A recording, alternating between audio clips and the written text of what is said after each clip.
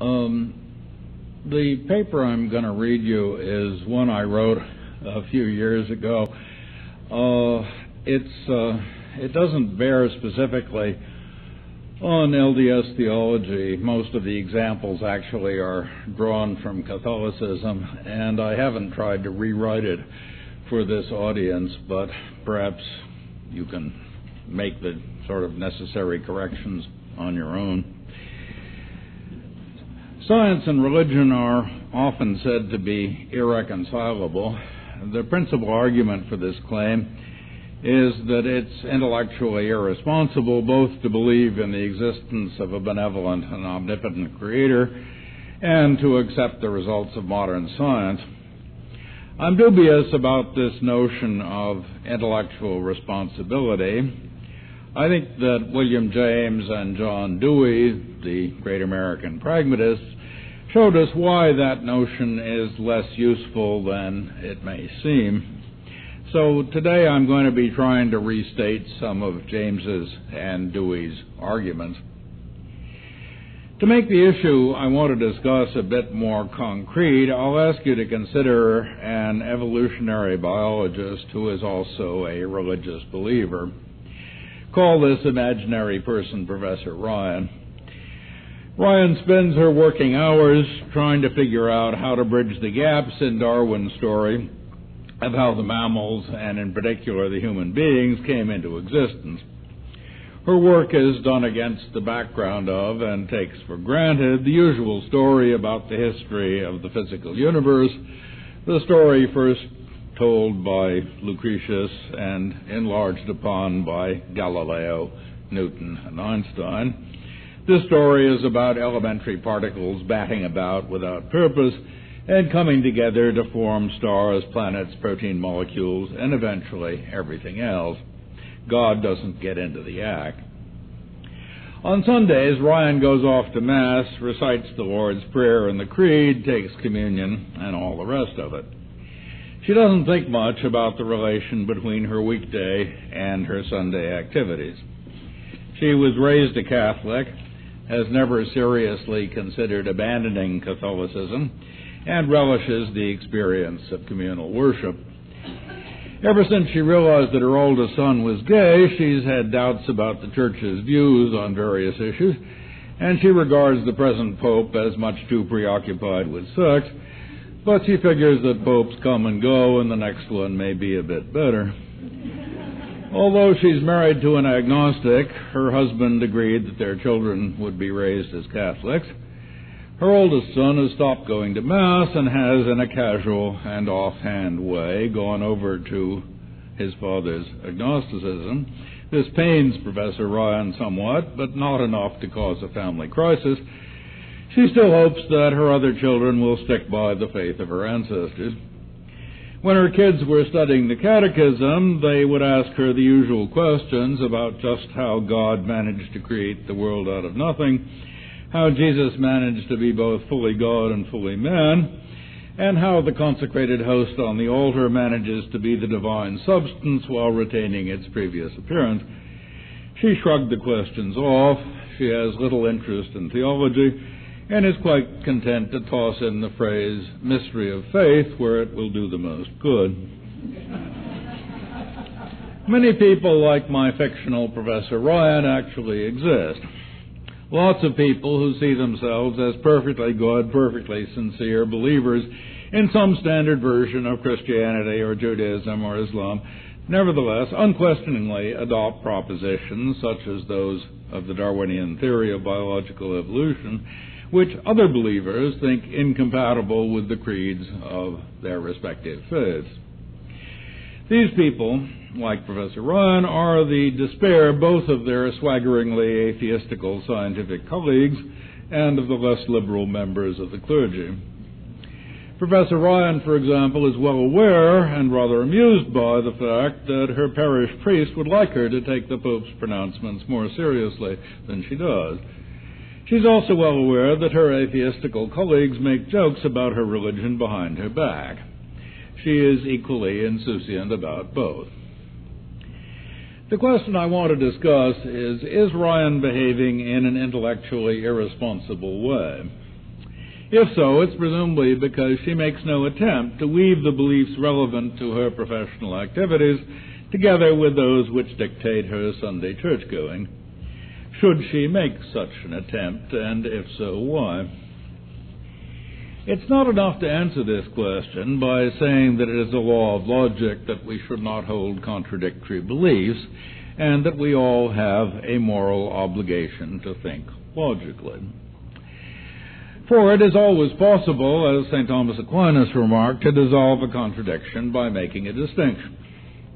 It may seem, for example, that I should not accept both the Copernican account of the heavenly bodies and still believe that the sun is moving steadily closer to the horizon.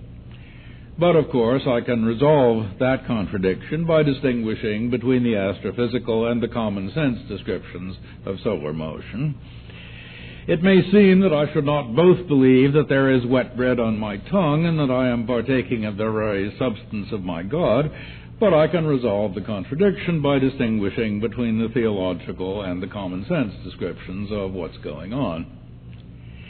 We make this sort of contradiction-resolving distinction all the time. For example, when the courts decide hard cases, they make distinctions nobody has ever drawn before, in the hope of avoiding the charge that they are treating like cases in unlike ways. It's never easy to say when such distinction-making is legitimate and when not. The same judicial opinion is often described with equal conviction and honesty as brilliant analysis and as disingenuous rationalization. When it comes to the purported clash between religion and science, however, it may seem difficult to wiggle one's way out of the appearance of contradiction. For surely the universe was either planned out by an intelligent being, one who is concerned with our welfare and our actions, or it's a fortuitous assemblage of contingencies. It seems too simple to say that it can be described one way on Sundays for religious purposes and the other way on weekdays for all other purposes. The difference between the two ways of describing the universe seems too important to be shrugged off by just making a distinction between different purposes. Furthermore, the difference between these two descriptions doesn't seem analogous to the difference between the common sense and the scientific descriptions of solar motion. For in the latter case, we can escape contradiction by saying that it's handy and harmless to have two different vocabularies, one for everyday purposes and another for scientific purposes.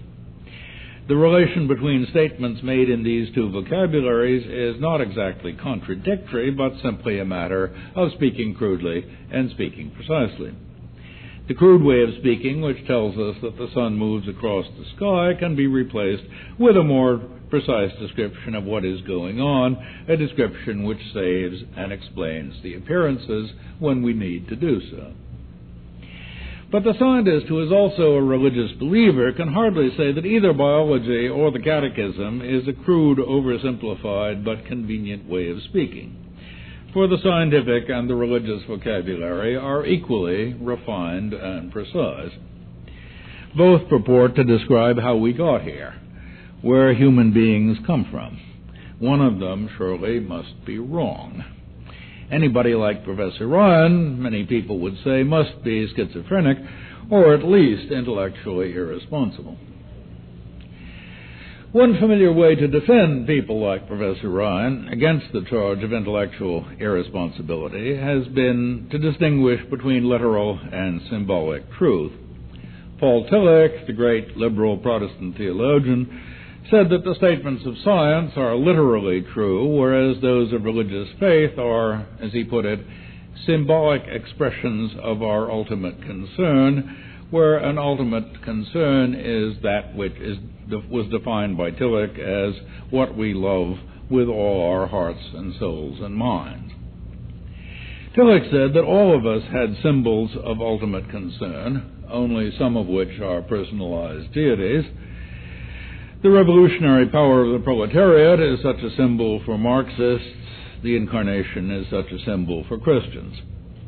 Just as Marxists allow no empirical facts to spoil their image of the proletariat, and just as positivists allow none to interfere with their images of physics and mathematics, so Christians allow no empirical fact to tarnish their sure and certain hope of resurrection.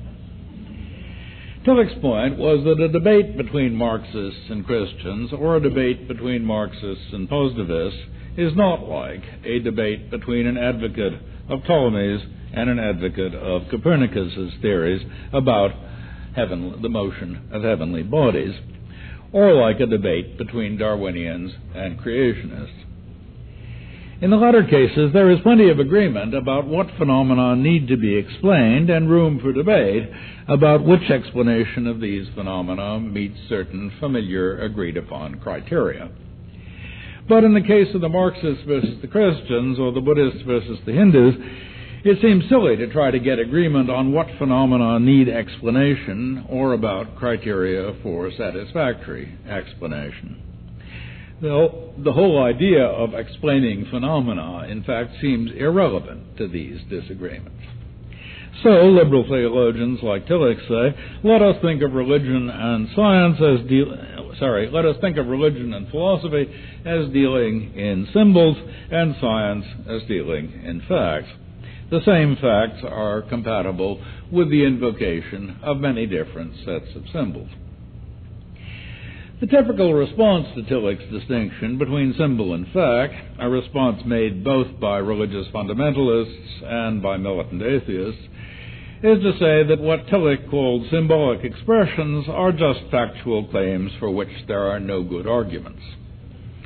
It's a line in Mark Twain, I think it is, where a school child is asked to define the word faith, and he says, faith is when you believe something you know isn't so. Fundamentalists think that Tillich is an atheist who didn't have the courage of his convictions. Atheists think that he is a mere obscurantist, and both think that he is intellectually dishonest. I don't think that Tillich was intellectually dishonest, but I also don't think that his notion of symbolic truth is very helpful. The cash value of his term symbolic seems to be merely irrelevant to prediction and control. Tillich's interpretation of theology as symbolic expression of Christian concern merely reiterates the claim that theology should not try to compete with natural science in explaining how things come to pass, how the human species got here, for example. Nor is it supposed to compete with science in predicting what's going to happen. That's why theology remains immune to empirical disconfirmation, and why acquiring or losing belief in God is more like falling into or out of love than like winning or losing an argument. It seems to me more helpful to forget the literal symbolic distinction and simply to say that since the development of modern science, religious beliefs and scientific beliefs have become tools for doing different jobs. Scientific beliefs help us predict and control events in space and time. This job used to be done by cosmogonic hypotheses purveyed by priests and prophets, but it can now be done better. Religious beliefs give us a way of thinking of our lives which puts them in an emotionally satisfying context. Religion oversteps its bounds when it picks a quarrel with science, as when the Christian clergy picked quarrels with Galileo and with Darwin. Science oversteps its bounds when it tells us that we have no right to believe in God now that we have better explanations of the phenomena which God was previously invoked to explain. This way of reconciling science and religion requires one to abandon the idea that there is one way the world really is and that science and religion compete in telling us what that one way is. Abandoning that idea is easiest if one thinks of beliefs as tools for accomplishing purposes rather than as attempts to represent the intrinsic nature of reality, the way things are in themselves. Instead of insisting that there is such a way, the way the world really is, One will hold that although there are alternative descriptions of what's going on, descriptions which are useful for different purposes, none of these descriptions are closer to the way things really are than any of the others. The sole virtue of any descriptive vocabulary is its utility. It can't claim a further virtue called accurately representing the way the world is in itself. This view of the function of descriptions is at the heart of the pragmatism developed by James and Dewey. This technique of reconciliation also requires one to say that there is no such thing as the search for truth if that search is conceived of as something categorically distinct from the search for happiness. For all we know about truth on a pragmatist view is that we call beliefs true when we conclude that no competing belief serves the same purpose equally well. We want prediction and control, and scientific beliefs give us that. We also want to love something with all our heart and soul and mind, and philosophical and religious beliefs may help us do so. Different human needs give rise to different ways of describing ourselves in the world, and thus different candidates for belief. These candidates may, however, be, as it were, running for different offices, and so need not get in each other's way. These ways of thinking about truth, belief, and reality add up to the view of knowledge common to the American pragmatists, to Friedrich Nietzsche, and to such post-Nietzschean European philosophers as Heidegger and Derrida. All these thinkers give up on the idea of reality as it is in itself, and therefore on the idea that the search for truth is an attempt to represent the intrinsic nature of things. They all deny that things have intrinsic natures as opposed to more or less useful descriptions. The view these thinkers share is sometimes described as social constructionism, but that's misleading. These philosophers are not saying that what we used to think was discovered is actually something we invented. Rather, they're just reiterating that we can make no sense of the suggestion that one description of things is closer to the way things really are in themselves, apart from human needs and interests. The best we can do is to discover that one description is more useful than another for the satisfaction of one or another human need. These philosophers all deny that truth is a matter of correspondence to the way things are, independent of such needs, for they argue there is no way we could ever test for such correspondence. Any test would have to compare a vocabulary, a way of talking about them, with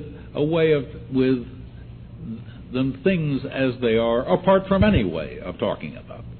And there is no way we know how to do that. Things come to us under descriptions. You don't catch them naked and then become able to compare the naked reality with the description. There are many objections to this pragmatist view and many defenses against these objections, but today I want to stick to what James and Dewey said about religion, and in particular to discuss the way in which James replied to the claim that religious faith is indeed intellectually irresponsible. In an essay called The Will to Believe, James responded to a contemporary philosopher, W.K. Clifford's version of this claim. Clifford was a 19th century positivist who famously wrote, I quote, "If a belief has been accepted on insufficient evidence, the pleasure is a stolen one. It is sinful, because it is stolen in defiance of our duty to mankind. It is wrong always, everywhere, and for anyone to believe anything upon insufficient evidence." End of quote from Clifford.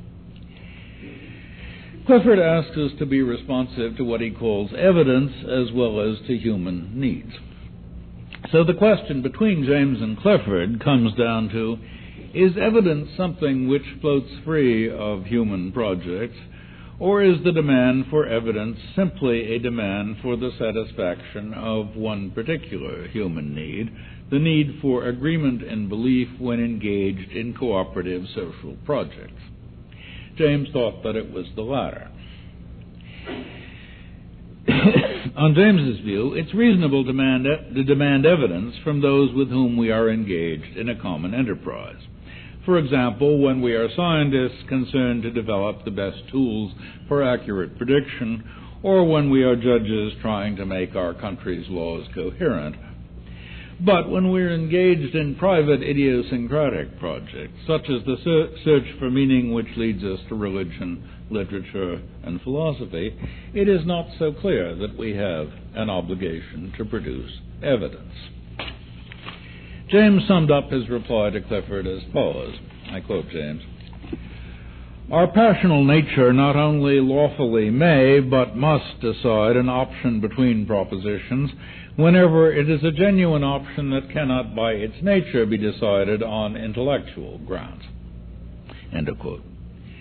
There are, James said, certain live, momentous, and forced options which human beings face, and which cannot be decided by anything that Clifford would be willing to call evidence. An option is live if we can't help thinking about it, if we can't help finding it important. It's momentous if, unlike, say, the live option of going to the movies or staying home and cleaning the house, decision between the alternatives is going to have far-reaching effect. It's forced if there's no way of fudging the issue.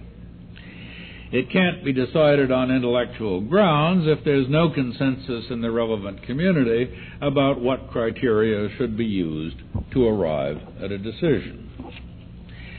What counts as a live, momentous, and forced option varies from culture to culture and from individual to individual.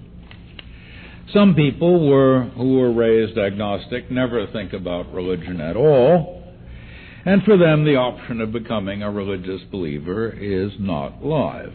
Yet it may become live if, for example, they fall in love with someone who refuses to marry an unbeliever. There are no options which all human beings, simply as human, have a moral duty to confront, because options vary with physical and intellectual location. Clifford, on the other hand, sees all human beings as confronted with one universal, unvarying option, the option between facing up to the truth and blinding oneself to it. Our intellectual obligation to withhold belief in the absence of evidence is, for Clifford, linked to our moral obligation to acknowledge truth once evidence is present, an obligation which binds all of us alike.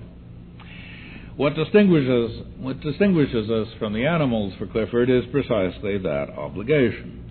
The animals merely want to be happy, but we human beings, the rational animals, also, on his view, want to know the truth. To believe in the absence of evidence, or to falter in the quest for truth by faltering in the pursuit of further evidence, is to betray, for Clifford, one's essential humanity. For pragmatists like James, on the other hand, the search for truth is the search for beliefs that work, for beliefs that get us what we want and thereby contribute to our happiness. So there's no big discontinuity between us and the animals. We just have bigger brains and better equipment than they do, and so can enjoy more complex and interesting kinds of happiness than they can. One of these kinds of happiness consists in the sheer pleasure of finding beautiful, comprehensive, predictive scientific theories.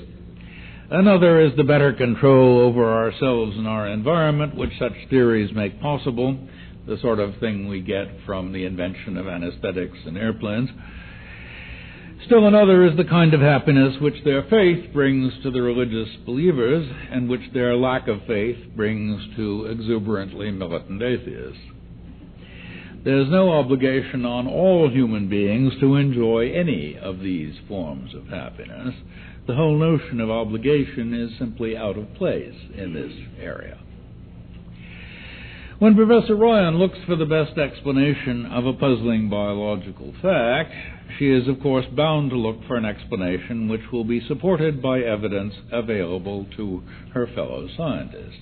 in her professional work there are agreed-upon criteria for satisfactory explanations and for what counts as confirming and as disconfirming evidence. But on James's view, this is not because she is seeking truth as opposed to seeking happiness. Rather, she is seeking for tools which will do a certain job that certain human beings have undertaken, namely putting together a comprehensive account of what spatiotemporal events are causally linked to what other spatiotemporal events, and in particular of how biological evolution works. When Ryan expresses her contempt for Catholic fundamentalists who reject Darwin, she's expressing contempt for people who try to use old, bad tools when new and better tools are available. When Ryan attends Mass, takes communion, and recites the Creed, however, she is not taking part in a cooperative quest for the best solution to a practical problem.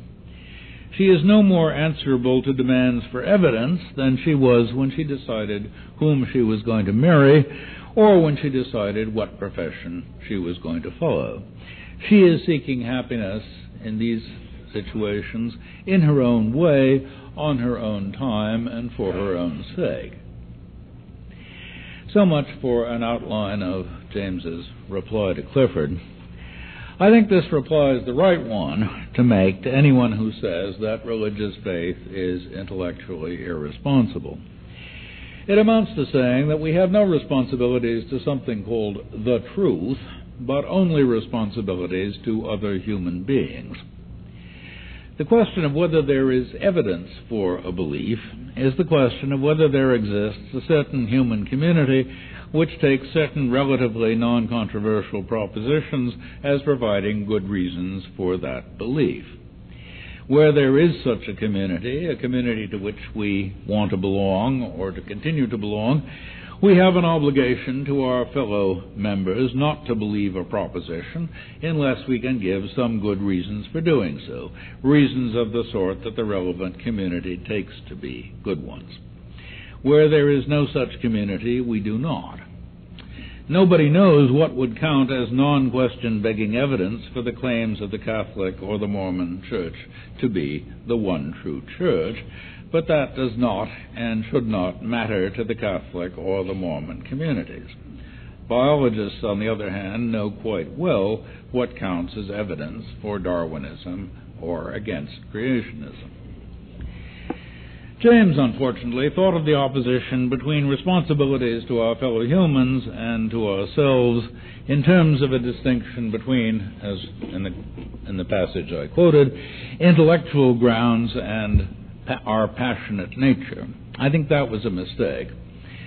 That suggests a picture of human beings as having two distinct faculties with two distinct purposes, one for knowing and the other for feeling. This picture has to be abandoned once one gives up, as I think we should, the idea that there is a purpose called knowing the truth, interpreted as the process of getting in touch with the intrinsic nature of reality. It would be better to erase the sort of faculty psychology that draws a nice clean line between reason and emotion, and substitute a picture of human minds as webs of beliefs and desires so interwoven with each other that it's not easy and not necessary to tell when a choice has been made on intellectual grounds or on emotional grounds. Nor is it useful to divide areas of culture or of life into those in which there is objective knowledge and those in which there are only subjective opinions. These traditional distinctions are just misleading ways of making the real distinction between areas in which we have obligations to justify our beliefs to other human beings and areas in which we have no such obligations. James's intellect-passion distinction should be replaced by a distinction between what needs justification and what doesn't. A business proposal, for example, does need justification, but a marriage proposal doesn't. This replacement makes possible an ethics of belief less rigorous than Clifford's, It makes possible a utilitarian ethics that says, with John Stuart Mill, that our right to happiness is limited only by others' rights not to have their own pursuits of happiness unnecessarily interfered with. This right to happiness includes what James called the right to believe. More generally, it includes the rights to faith, hope, and love.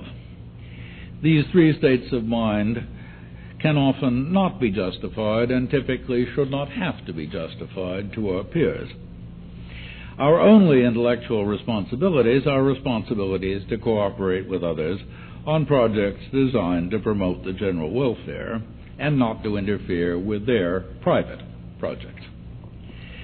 For the latter, projects such as getting married or getting religion, the question of intellectual responsibility doesn't arise.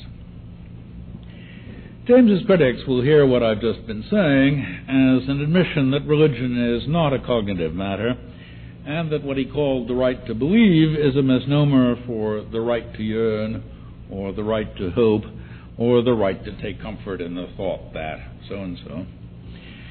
But James is not, and should not be, making such an admission. Rather, he's insisting that the impulse to draw a sharp line between the cognitive and the non-cognitive, and between beliefs and desires, is a residue of the belief that we engage in two distinct quests, one for truth and the other for happiness. James would insist that there is nothing to the idea that religion is non-cognitive except the familiar point that it doesn't do what natural science does. It doesn't predict, doesn't demand confirming instances of universally quantified statements, doesn't hook up neatly with the rest of natural science, and so on. Clifford, as I've said, thinks that we human beings have an obligation to something big and non-human called the truth, with a capital T. James thinks we have no obligations, as I've said, except to each other. For James, and for pragmatists generally, figuring out what to believe is a subspecies of figuring out what to do, so intellectual responsibility is just a species of moral responsibility. But, as James insisted, beliefs are habits of action rather than attempts to represent how things really are. Some things we do are our own business, others are other people's business as well. The ethics of belief I've been outlining is, as I've already said, James's extension of John Stuart Mill's utilitarianism.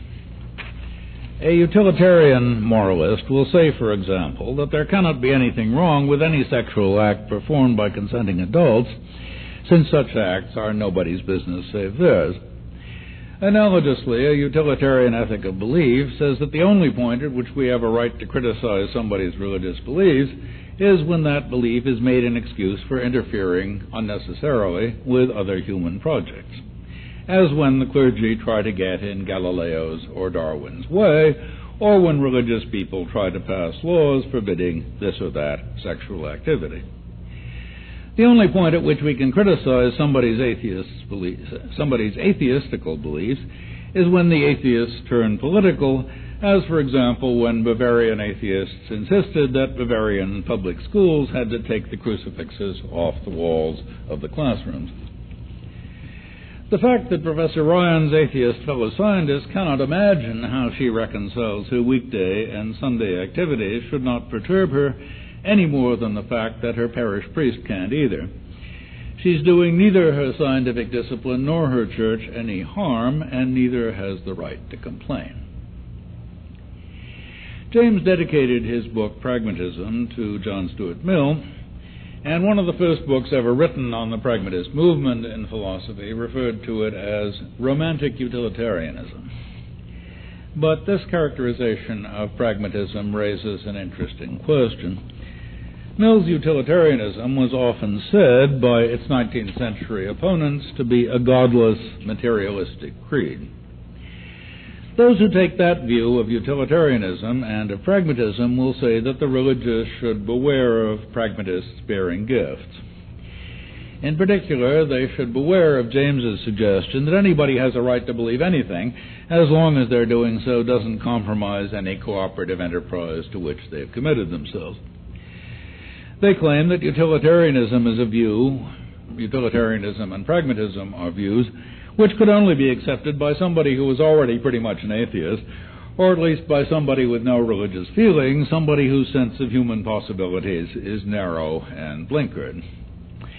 This claim, however, presupposes that it's essential to religious faith to submit to the authority of something non-human. But there are broader definitions of being religious. For example, it is often said that for followers of Christ, love is the only law. Nothing on this account of Christianity takes precedence over the duty to be of assistance to one's neighbor, to treat his or her needs with loving kindness. Creedal statements and acts of worship are secondary in comparison to this overriding obligation.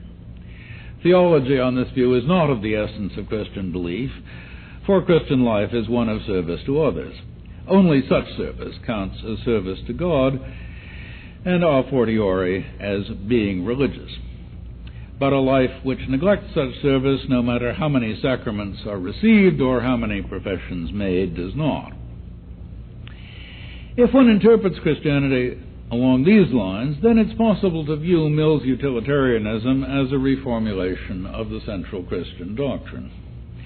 For utilitarianism says that all human beings, and perhaps even all creatures that can suffer pain, are on a moral par, that they all deserve to have their needs satisfied insofar as this can be done without harm to others. As James plight which any creature, however weak, may make, ought it not, for its own soul's sake, to be satisfied? If not, prove why not. The only possible kind of proof you could adduce would be the exhibition of another creature whose demand went the other way. End of quote. The moral egalitarianism that runs through Mill's and James's work is a moral attitude which I think could only have flourished in a culture which had been told century after century that God's will was that human beings should love one another, that all men are brothers, and that in Christ there is neither Jew nor Greek. The idea that everybody, black or white, male or female, Christian or heathen, wise or foolish, has rights which deserve respect and consideration is one which, in the West, has traditionally been backed up by an appeal to the agaphistic strand in the Christian tradition. If one does see the claim that love is the only law as central to Christianity, then it's plausible to describe the historical development of Christianity in terms of the gradual substitution of love for power as the essential attribute of God. A God of power is an authority to be obeyed. A God of love is a friend. If one thinks of our relation to God as one of awe, worship, and obedience, then one will insist that utilitarianism and pragmatism have their limits set by God's commands. If God has commanded us to worship him under one name rather than another, or commanded us not to suffer a witch to live, or commanded that women be silent in churches, or that a man shall not lie with a man as with a woman, then no pragmatic or utilitarian consideration can have any force to persuade us of a different opinion. Insofar as Christians see their duty of obedience to God as including more than their duty to serve their fellow human beings, they are worshipping a God of power rather than a God of love. From this point of view, Clifford's claim that we have an obligation to truth, that the pursuit of truth is something different from the pursuit of happiness, is a version of the religious idea that we owe obedience to a higher power. Truth, considered as correspondence to the intrinsic nature of reality, is the secular equivalent of a God of power. Science, seen as Clifford does rather than as James sees it, is the Enlightenment's version of the worship of a God of power. But James, by insisting that reality has no intrinsic nature to be respected, is following up on the agaphistic strain in Christianity. In saying that our duty to truth amounts to the duty to respect the needs of those fellow creatures with whom we are involved in cooperative activities, pragmatists are following out the line of thought in Christianity which says that love is the only law. I've given you this sketch of how pragmatism might appropriate Christianity for its own purposes in order to reply to the suggestion that pragmatism is inherently atheistic and begs the question against religion. As I see it, the only question pragmatism begs is whether we are in a state of sin, whether we need to rely on something non-human for our salvation. Anyone who thinks the consciousness of sin essential to religious faith will indeed have no use for James's and Dewey's way of reconciling science and religion. But for those who are willing to use the term religious faith to cover both a religion of obedient submission and a religion of love, that their project of reconciliation may have some attractions. Thank you.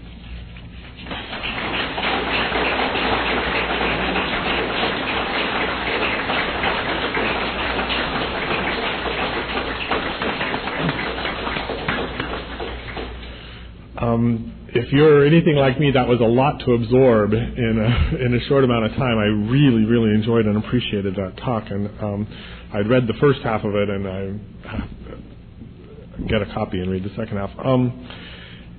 If anyone is feeling like you've got enough of a handle on any portion of what was said to have a response or a question, Professor Rorty graciously asked me if we would like to have a question and answer session afterwards, and I'd be delighted to hear questions and responses and points of view that had to do with this. You might want to take a second and think about them. It takes a while to absorb. Yeah, you can probably call him. Glenn, why don't we start with you? Oh, okay, I'll call on people. Glenn. Can you just clarify the term agapistic? Oh, agapistic based on agape. Agape, yeah. So when you use the term agapistic strain of Christianity, that would be the love-oriented thing. You referred to faith, hope, and love. It's just a way of avoiding constantly repeating the phrase, love is the only law, abbreviation for that. Great. Terry. Okay. Do you want to come up here? Yeah, but you want me? What? Terrence. Okay. This question comes out of Einstein's theory of relativity, which is 100 years old now, and says that nothing can go faster than the speed of light, not even information. And so it would seem to be very difficult for the religious God of most faiths to be omnipotent, and how can one central person run everything in the universe, or at least even know everything that's going on in the universe simultaneously, if information takes billions of years to travel from one end of the universe to the other?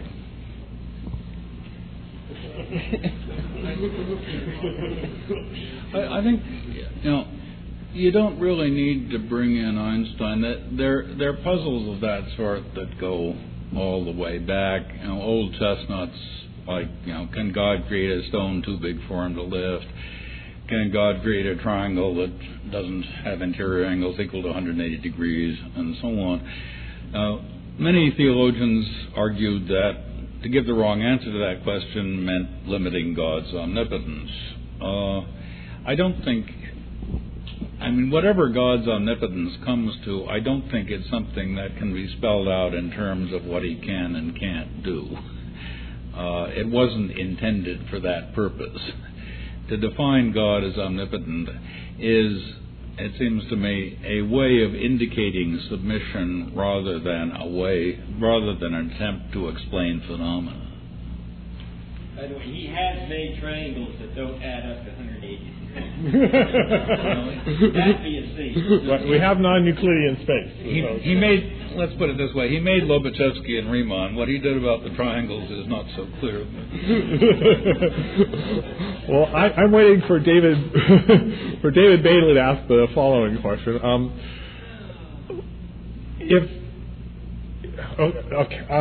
Let me try to ask a kind of a question. Okay, you've portrayed religion and science as projects that are up to different purposes, tasks that are involved in trying to satisfy different kinds of needs. In early Mormonism, a part of the enthusiasm of early Mormon leaders was that all truth, whether it was from science or wherever, would be integrated into this evolving gospel, that somehow all of this truth would fit together in one grand scheme, and that science and religion were actually allies in the same general quest. Is it your opinion that there are such different questions that these two are addressing that they will never really find a unifying, that they will, I don't know, is there any hope for the project of these things, of these realms of inquiry knitting together, or is it just silly to even think that they're talking about the same world? I think we've had a couple hundred years worth of experience of attempts to get them together in a synthesis, and none of them have worked very well. It was a standard move among 19th century philosophers to give an evolutionary account of mind culture that would bring together all aspects of human life. It continued from Hegel to Whitehead and beyond. Lots of Mormon theologians have picked up on Whitehead and Hartshorne's finite theism and tried to do it again. I doubt it's going to work just because it's failed so often. I think it leads. Does that daunt me? Yeah. I think it leads to the kind of bad book you get when scientists like the Englishman Polkinghorne. I'm sorry, I'm wrong English scientist. I've forgotten the guy's name. There's a huge book came out a while back in which the guy told you lots more than you wanted to know about quantum physics, and explained that a certain very particular quantum phenomenon was evidence for the existence of God. This is not a very good way to go about backing up anybody's religious convictions. I mean, quantum physics changes all the time, and the phenomenon may not be here next week. You don't really want to go searching around the details of science for confirmation for your faith. Right. Yes. Is it conceptually possible to envision a scientifically moral universe or world? Is it conceptually possible? Morality, or the concept of a moral existence, is it possible to even conceive of it in scientific terms? Okay, moral. Is it possible to conceive in scientific terms of a sort of a moral order to the universe, a moral purposefulness to the universe, or has it got to be an amoral? The world of physical phenomena necessarily amoral. Yeah, I think the best you can do is give a causal explanation in scientific terms of how creatures evolved who developed languages, and how the creatures that developed languages then developed social norms, which they called, the moral law.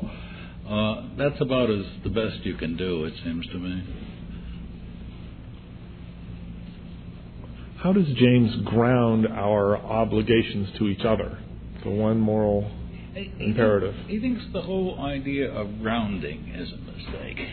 That, philosophers are continually asked, what is the ground for this? What is the foundation of that? How can you absolutely guarantee that what I've always believed is really what I ought to be believing? And of course they can't. I mean, why are they supposed to have a special pipeline to truth and reality that gives you guarantees you can't think up for yourself? And whatever philosophers are good for, it isn't to ground beliefs. It's to try to explain why some people have some beliefs and other people have other beliefs, and how they might possibly get together and find areas of compromise. Okay, then it seemed to me as I was listening to you that there was this one obligation that James had, which was our obligation to each other. Yeah, and that's why I was saying that claim would not be taken seriously, perhaps, except in the Christian West. That is, we have had this kind of claim dinned into our ears for 2,000 years. Other people in other parts of the world have had similar claims dinned in, but these are historical phenomena which might not have occurred.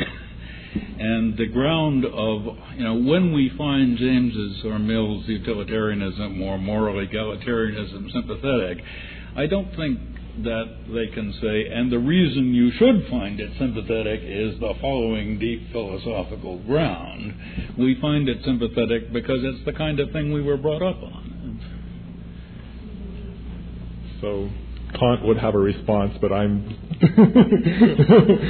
I'm not qualified to present it. But the idea that there is that it's almost universally believed something like the Golden Rule, something like. Well, yeah, it seems to me that it's true. Everybody believes something like the Golden Rule. The question is, which people are they going to apply the Golden Rule to? Nietzsche said that in a band of robbers you get the strictest possible sense of honor and moral decency, but of course it doesn't extend outside the mafia. It used to be that you had people who had every respect for the needs of other human beings as long as they were white. The question, who counts, is the real moral question, not the Golden Rule. Any social group will abide by the Golden Rule, but not all social groups have any interest in people, on the other side of the river or belonging to a different tribe or of a different color or of a different religion. Con. I remember James' father was some form of mystic, Swedenborgian. Yeah, a heretical Swedenborgian. Could you tell me a little bit about William James' practice of religion? He didn't have any. He wrote a huge book called Varieties of Religious Experience, sort of desperately wishing he'd had a religious experience and telling you endless stories about all these people who had interesting religious experiences, but, he himself just was sort of wistful about it. Yes. Well, you give us a little bit of permission, at least as Americans, to keep our science and our religion separate. And I'm more concerned about places where they don't keep it separate, where they try to, because they have a common project, for instance in Islam. The trend in Islam today is to make everything Islamic science. And we've seen that's led to a lot of perhaps danger and also backwardness among us. So perhaps in the secular thinking, more important than granted, maybe we shouldn't be giving ourselves so much permission to be happily religious. Do you want to repeat a tiny bit of that? Yeah, the question was, given Islamic fundamentalism and its attempt to say that all science has to be made Islamic, maybe we should have second thoughts about giving people this kind of permission. It seems to me that the Muslim intellectuals who say, unfortunately, we in the Muslim world have not yet had our enlightenment are right. That is, the Muslim fundamentalists are acting exactly the way the Catholic Church acted in 1600 when they burned Giordano Bruno. The 18th century in Europe and America produced a division of functions between the churches and the scientists, and that's the division of functions that James tried to strengthen and insist on. I think if you have a debate between either a Catholic or a Muslim fundamentalist and one of us heirs of the Enlightenment, you just won't find enough common ground. I mean, it would be nice if the philosophy professors could tell you which side was right on some the basis of some neutral criteria, but I don't think there are any neutral criteria. I mean, the Enlightenment was something that happened only once in human history, and it happened to happen in Europe and America, and we are, in my view, terribly lucky that it happened in Europe and America, and the Islamic world is much less lucky.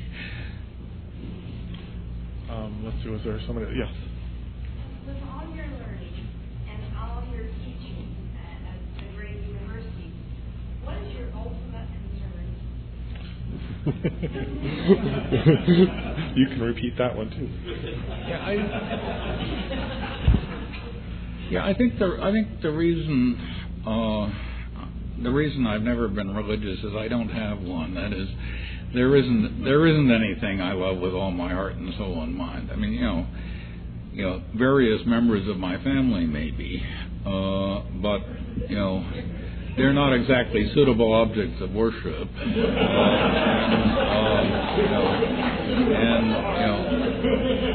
Beyond them, I don't have anything. Are you a peace? Yeah, reasonably so. As much as any heir of the Enlightenment is. Do you find with all these years of studying people's minds and their thinking, that you've come to a sort of a middle of the road to be able to analyze what you have understood them to say, and you've taken a place where you want to be, and then you are responsible to give to mankind where what you found through all this study? Do you feel that you have that obligation as a person of your death? Yeah, I guess communicating what I got out of all those years is, what I do by writing books, and I don't feel an obligation to write books. I just like writing books, so it doesn't, the question of obligation doesn't come up.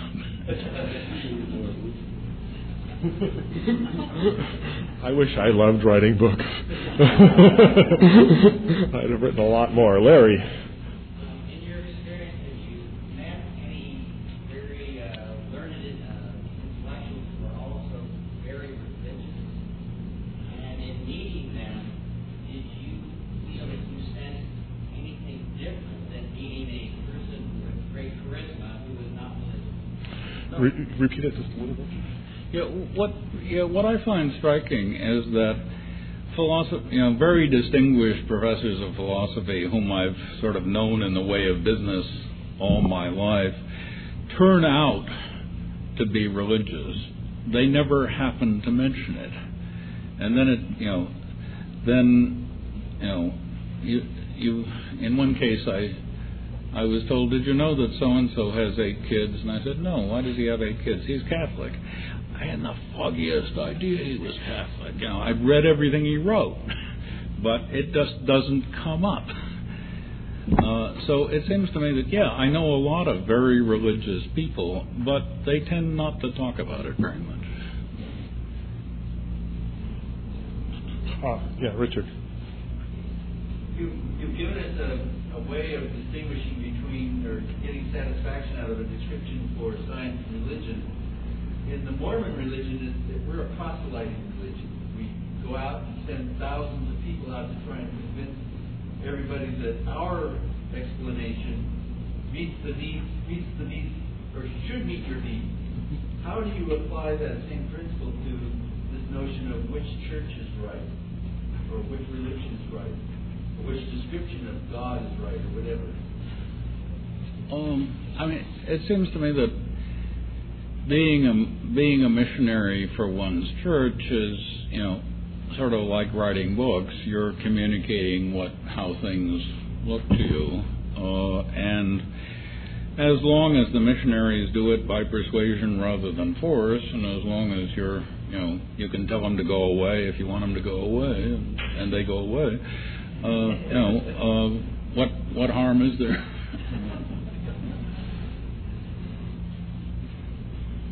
It's a nice way of presenting some new symbols to further your search for happiness. It's a nice way of presenting more symbols for people's options for their search for happiness. On that view, I assume. All right. Well, I thank you for your participation, and especially thank Dr. Rorty for coming and sharing his experience and understanding.